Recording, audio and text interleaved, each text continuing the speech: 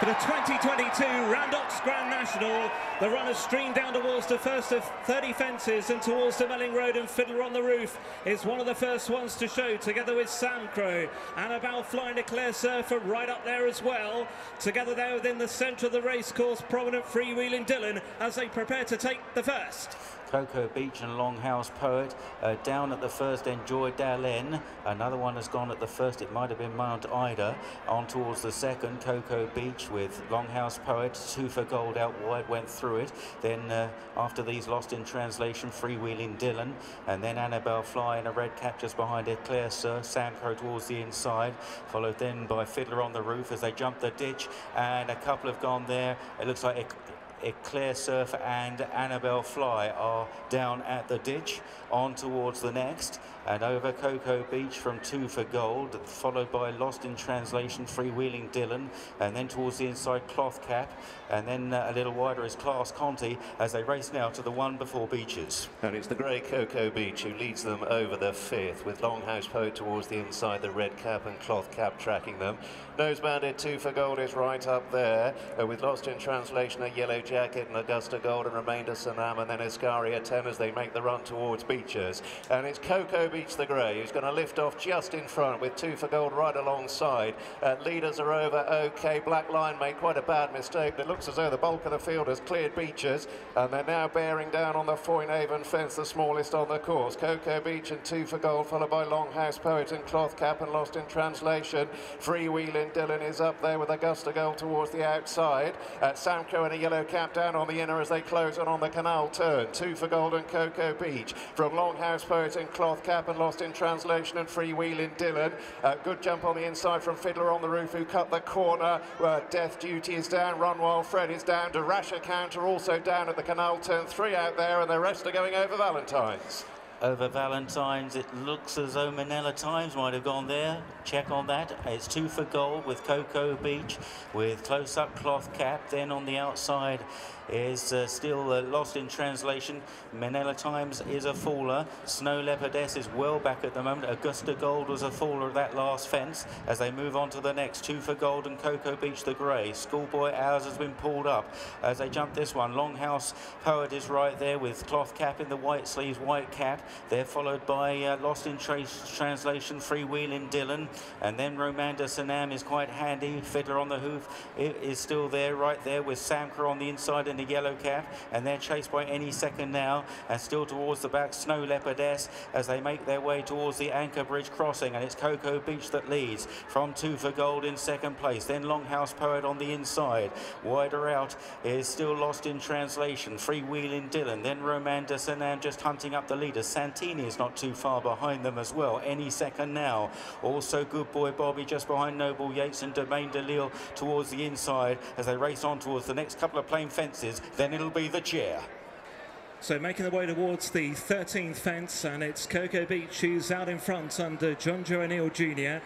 and shows the way from the green and red of 2 for Gold in second. Lost in Translation and Freewheeling Dylan and Roman de Sanam are the next ones. Discorama has been pulled up at the back of the field. Discorama is out of the race. Good Boy Bobby made quite a bad mistake going out over the fence number 13. On towards the 14th now, and it's Cocoa Beach and 2 for Gold the leading pair. Close up behind is Cloth Cap together with Lost in Translation.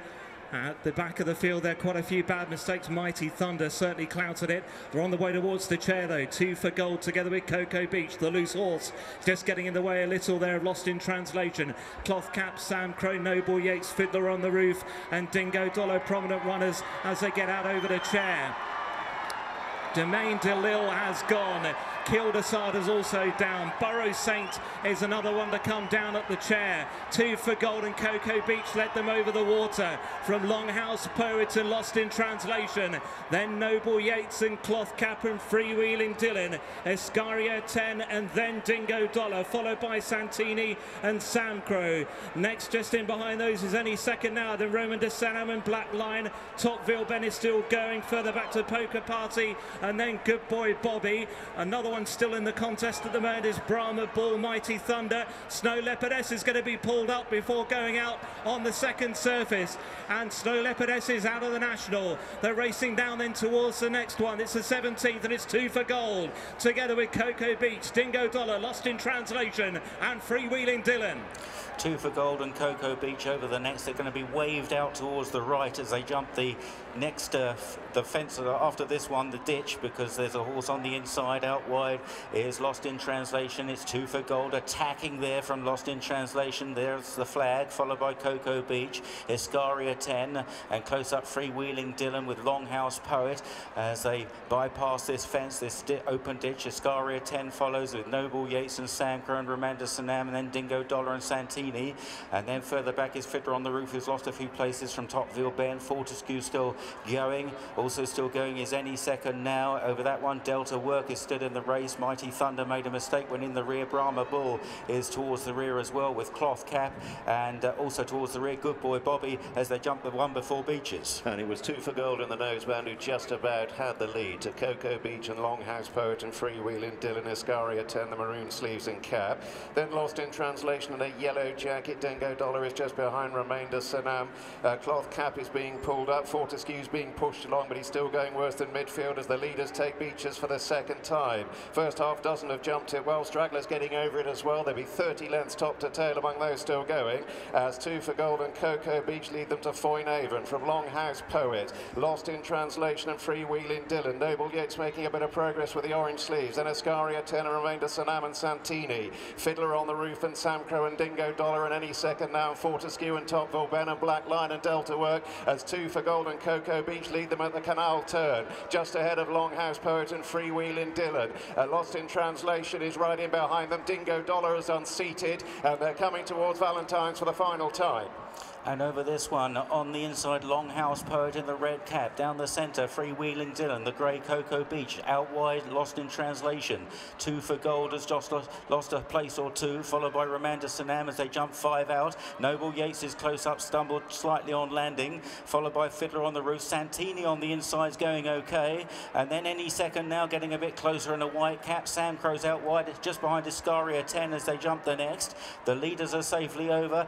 Gone is Fortescue, unseats the rider after a blunder. Looks like Good Boy Bobby has been pulled up as they continue on. It's Cocoa Beach, Freewheeling Dylan, Longhouse Poet, Irish Runners 1, 2, 3. Noble Yeats in 4th, Iscaria 10 in 5th, and then on the outside, Lost in Translation, followed by Santini, who's within 7 or 8 lengths of the lead as they make their way across the Anchor Bridge crossing. Further back is Romanda Sanam, trying to get on terms. Delta Work in the maroon with the white star cap. Then 2 for Gold, who's now weakening. Sam Crow on the outside, and then a gap to Commodore, and then Class Conti and Black Lion. The others are pulling up as they begin the left-hand turn for home on the run towards the second last. Longhouse Poet, Freewheeling Dylan, Cocoa Beach, that's the front three, chased by Noble Yeats, Iscaria 10 and Santini. Delta Work behind those. Fiddler on the Roof, and out wide is Any Second Now. One of these is going to win it.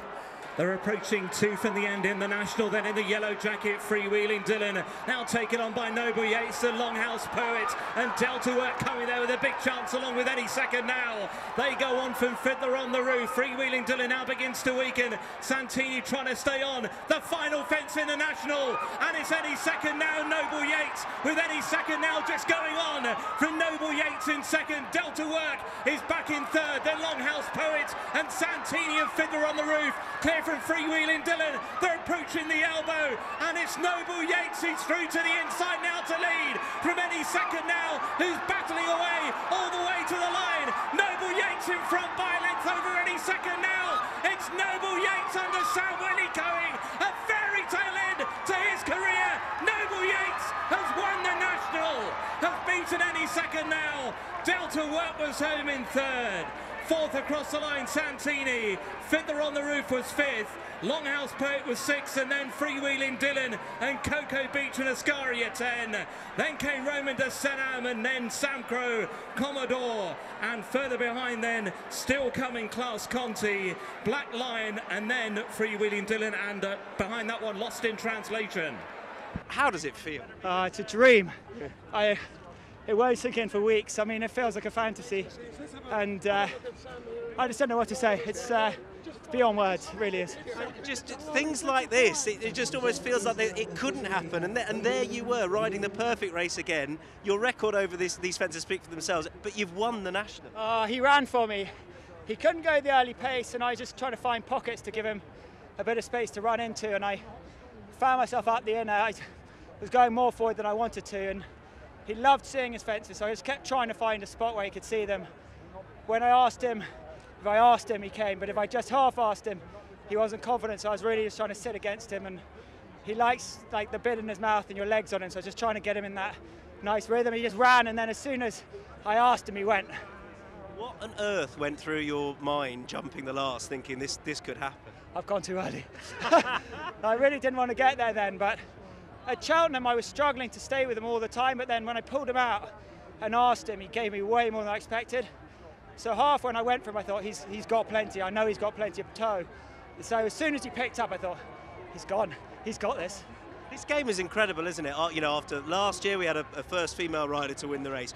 You have now gone and won this race, the first amateur for some time to do so, and it adds to a Gold Cup win for you as well. It's unbelievable. Yeah, it's ridiculous, and you know I have to say thanks to Dad. You know he supported me unwaveringly, lovingly when others said put somebody else on. We've had a partnership. We've never had one crossword. It's only been for fun, and we came here thinking, well, you know. The sun's out, it's your last ride, go and have a nice spin, no expectations, no instructions, just enjoy it. And you know, today, Liverpool comes out, Liverpool shows its love, and honestly, you sort of feel like you travel on goodwill in this place. Delighted for you and your family, well done. What do you think, guys? Good? Yeah, best way to finish ever. We're about to start the presentation, just want one quick word from you. How do you feel? Speechless. What else can I say? I actually nearly lost my voice shouting too hard, which I've only ever done once before in my life, which was in the Gold Cup. And I have to say we've had such fun. We've had the most amazing time together. And I can't believe he's not going to ever ride a 7-year-old who's just won the National ever again. Well, now the horse will be coming back as an 8-year-old next year. He might not be tempted out of retirement, surely. No. He's had everything. He said, I'm never riding again in a race. What a way to go out. And as his dad, you must be so proud. So proud. He did a most brilliant race. Well done. The owner must go up. Robert, well done. Emmett Mullins alongside me. One Grand National runner, one Grand National winner. You're in danger of making this game look rather easy. I don't know about that now, the tame lines, but we haven't had best of luck lately, but I'd do it all again now after that. What sort of buzz is it watching a horse you train go and win a National? Going out in that second circuit, I had to take a deep breath. I says, he's in a winner's position, had a great chance in there. You were grand. Going across the Mellon Road, he took a pull, got in a lovely posse, tracked the tree around, and that's again, I had to take my second breath. I took more blows than the horse did, I think, today, and but no, just surreal, unbelievable. Just tell me about the association with the Waley-Cohen family. It's obviously a plan that they've put together for Sam's last ride, and you've orchestrated it beautifully. Yeah, no, as I say, it's only recent. It's only since early February, and it's huge faith they put in me, and I didn't know about it being Sam's last ride until this week either. So no, it's just fate, and it was great, and I'm delighted to be able to repay them. He's only 7. Yes, he won a bumper 14 months ago. So no, it's been a quick journey, but no, he's taken everything in his stride. Were you worried he was too young or too inexperienced? No. Luckily, I don't read much, and no, I was never too worried. No. And obviously, look, the story is Sam is going to get a huge amount of plaudits, but just pay tribute to this horse. What are those attributes he has that's meant he's won a National? Oh, from the word go, with the day we bought him, I know he only finished second in his point-to-point in Ballindennis, but the way he gallops to the line, he's relentless. He keeps trying. He's had his few little bits and bothers with his issues, but the more we tried to help him, I think with hoods and things, we hindered him. And the more simpler we left it, the better. The second, third and fourth, Wiley characters, any second out, Delta Works, Santini, and then your sort of fresh 7-year-old has gone and beaten them all. That's it. In a modern day national, though, I know there was plenty of drama there today, but he's a novice that probably could have gone a graded route, and we chose not to. We chose to get the experience in the paddy power and things like that, and over 2 miles over handicap fences as well. And I'd say that's all stood to him today, and probably didn't expose him as much as the others. We thought he had a bit up our sleeves, but it's never until you go and do it till you find out. Two are pulled well clear as well. Yourself and Any Second Now come nicely clear. Yes, yeah, and Any Second Now is second national. He's probably been hard done by once or twice. So, but look, we're delighted we were able to do it. Huge congratulations, well done. Cheers, thanks.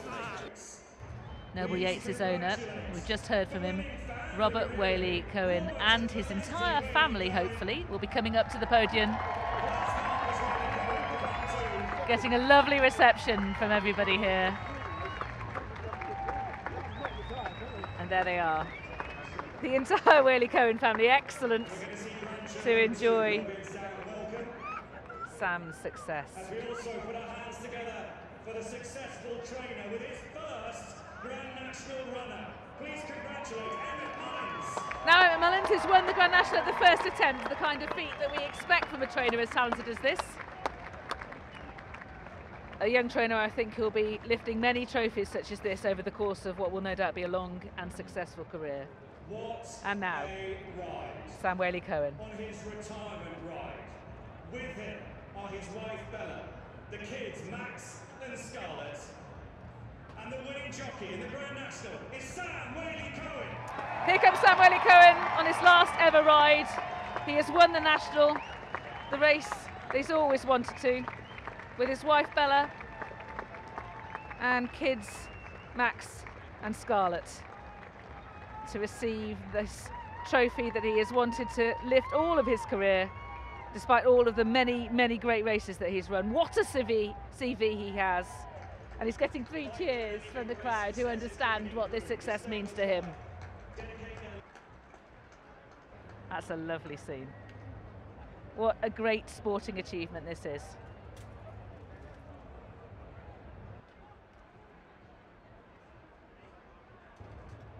And the Waley-Cohens can relish this